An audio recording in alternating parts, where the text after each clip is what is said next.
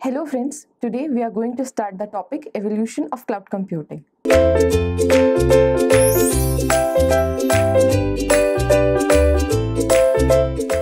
Cloud, the disruptive technology that we know, is the outcome of technological advancements over many years.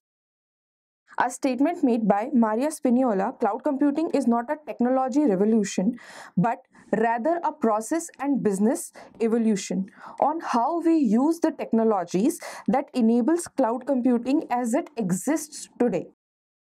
Although it feels like cloud computing has arrived all of a sudden, the reality is that it has gone through decades of slow evolution. As the concept expanded to include more sharing a processor, it became known as utility computing and then the grid computing in the 1980s and early 1990s. These were hazy visions that remained dreams because even their proponents knew they lacked an efficient delivery mechanism. The ubiquitous broadband connectivity proliferated by the internet solved that service delivery problem.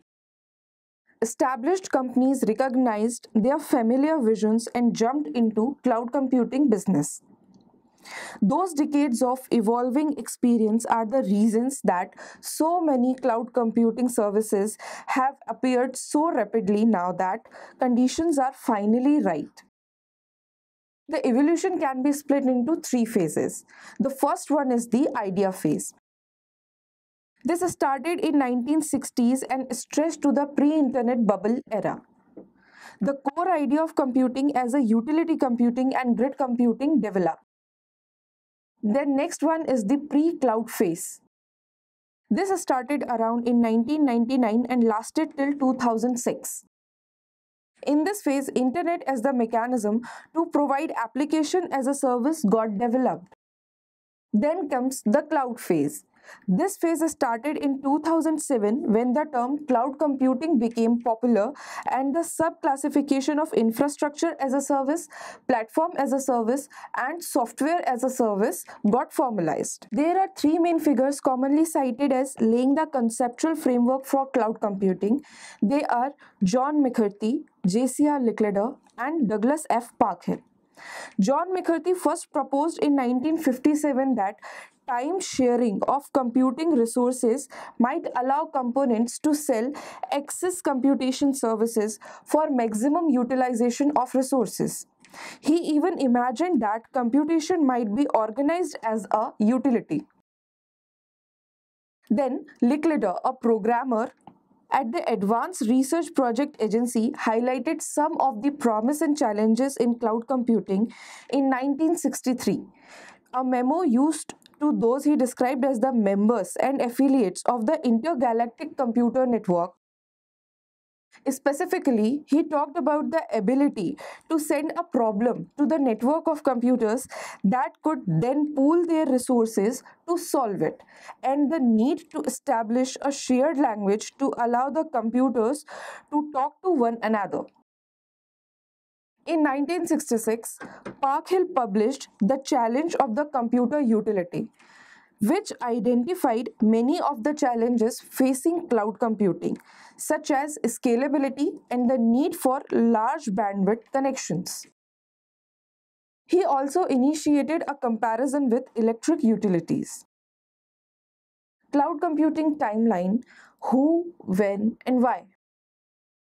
There are many good timelines about the cloud computing availability. A basic timeline to show the evolution of cloud computing service offerings are: in 1999, Salesforce launches its software as a service enterprise applications.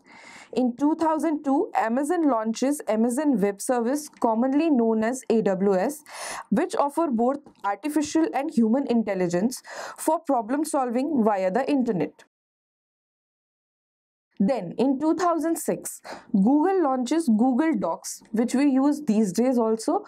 It is an alternative for Microsoft Documents, a free web-based competitor to Microsoft Office.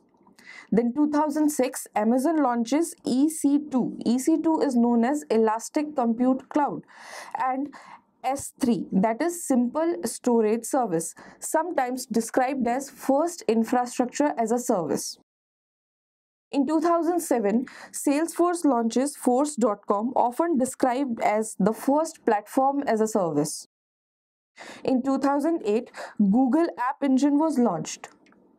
And in 2009, Microsoft launches Windows Azure. Now, with the help of the diagram, we are going to understand the evolution of cloud computing. First, the private cloud evolution.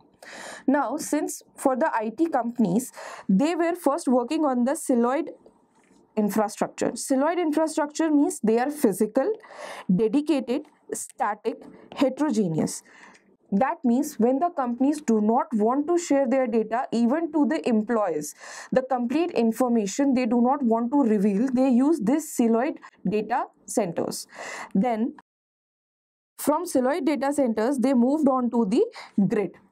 In grid, they were virtual, shared services, dynamic, and then they have the standardized applications. They have a private infrastructure as a service in grid computing, or we can say in grid databases. Then they have this private platform as a service, and then they used the software as a service. After grid computing, then they went to the cloud services, and from grid they evolved to the private cloud. Now private cloud has self-service, policy-based resource management, chargeback, and capacity planning. Then from private cloud they evolved and went on to the hybrid cloud. The IT companies, or we can say the IT companies which were to create their own infrastructures. Hybrid cloud has the federation with public clouds, interoperability, and cloud bursting. Now here in hybrid cloud, the companies have their own private infrastructure as a service, private platform as a service, and software as a service which interact with the virtual private cloud. This virtual private cloud interacts with the public cloud, and it has its own software as a service, platform as a service, and infrastructure as a service. Or we can say this hybrid cloud is the combination of private cloud and public cloud. In conclusion, cloud computing is a revolutionary style of computing emerging from the evolutionary changes. It is the old wine in a new bottle. Cloud is not formed out of a big bang, but it is definitely creating a digital big bang. This digital big bang is fundamentally transforming every industry sector we think of and leaving a profound impact in our lives. Thanks for watching this video. Stay tuned to Ekeeda. Subscribe to Ekeeda.